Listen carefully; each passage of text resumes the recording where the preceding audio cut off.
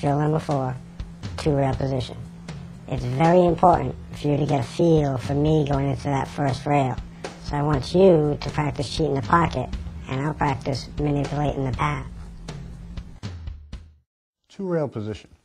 Probably the most important type of position, especially when it comes to the game of 9-ball. You're going to find yourself, if you're playing properly, constantly going 2 rails around the table, using the cushions to control your speed and your direction and to come into your zones properly.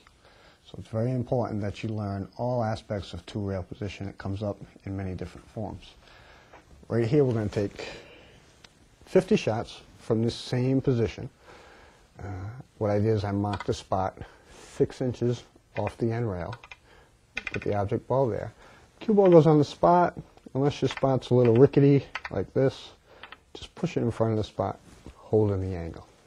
Okay, what we want to learn here is how to go 2 rails long and then 2 rails short of this pocket. And we're going to pay attention to the same variables we did on the 1 rail. The speed, the tip position, and the hit. How full and how thin we're going to cheat this pocket. This first shot right here, I want the cue ball to come down this path, hit this rail, and go down towards the paper. So I'm going to pocket the ball on the thin side because I want the cue ball to go right into the rail. Focus on the hit first, and then I apply a little bit of left-hand English. Okay. Coming down here, here's better. It's not too bad.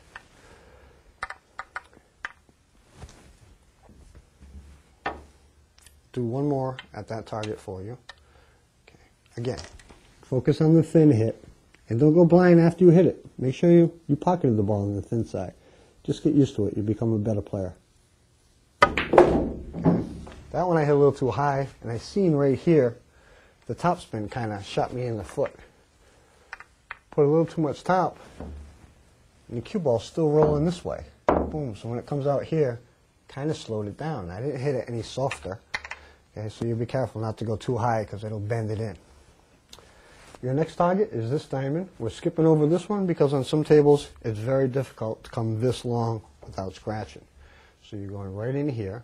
And remember, you're taking 10 shots at each target before you move on. I just want to touch on each one. Now on most tables, right around this diamond here to get down here.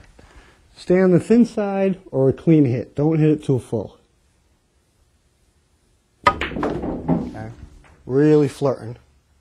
Okay. You see how close I had to come to get down to that middle diamond? That's why I'm not asking you to do that. That's a little too much. All right, but now I got to figure out. I hit here and I'm aiming here. So I hit it too high or I didn't put enough left. So let me put a little more left on it. Okay, now I'm right where I want to be. Gin, that's good. That's how you learn. Messing with the variables. How full, how thin, how high, how low, how much spin. Okay? The quicker you start paying attention to these variables, the faster you'll learn. All right, that's 2 rails long of this pocket. Okay, learn your pool lingo. Now we're going 2 rails short. If you want to land here, I want you to come into the cushion here and then hit the paper. Now you want to hit the ball more center pocket or a little bit full, a little bit lower.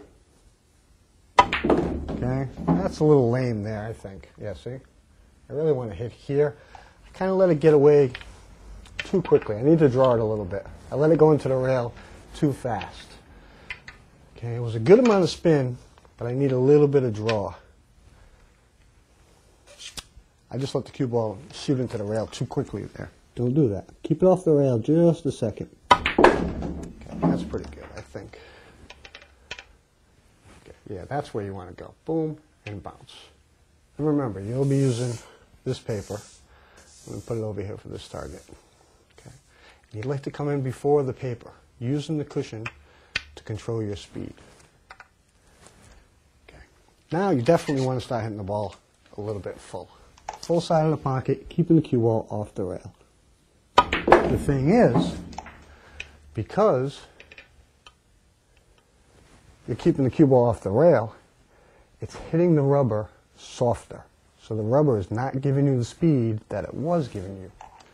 You, especially for this last target up here, especially for this target, you have to spin the cue ball. The spin has to give you the speed because the cushion is not going to do it for you. All right, and if you can't, well, let me show you how it works.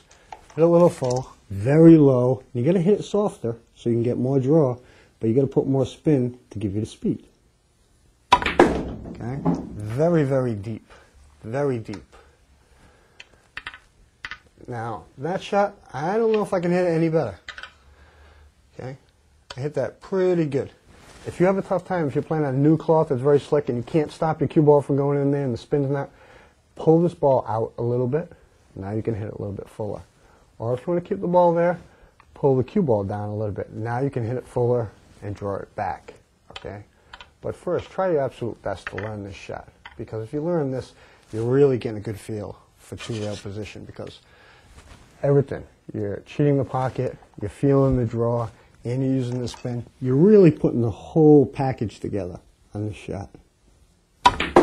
See how, now look, soft. This is okay. If you do this, I'm happy because you are learning the concept in the direction of the shot. See, I went very, very short on that shot, which is okay. You're learning the shot. Okay. One more, and we're all set with the two-rail. Very, very full. I drew it too much. You get the idea. 10 shots at each target, 2 points every time you land on the paper, and just watch your scores go up and just improve a little bit each day.